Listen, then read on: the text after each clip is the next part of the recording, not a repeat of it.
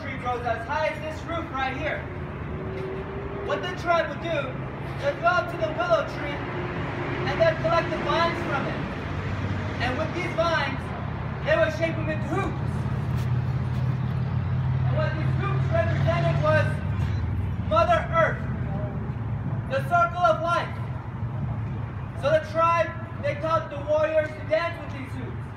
What it taught them was agility, strength, and stamina. Nowadays, it's done as a competition. Even women started doing it. In the competition, they range up to 55 hoops to just 5 hoops. And for you guys today, before you leave to the canyon, I will be dancing with 10 hoops.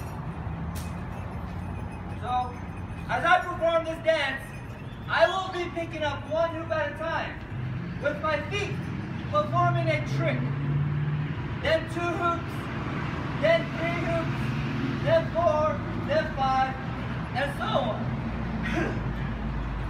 As I also do so, I will also be making patterns and formations, like a butterfly, a basket, a flower, an eagle, a bumblebee, even creatures now like a snake, and maybe even Mickey Mouse.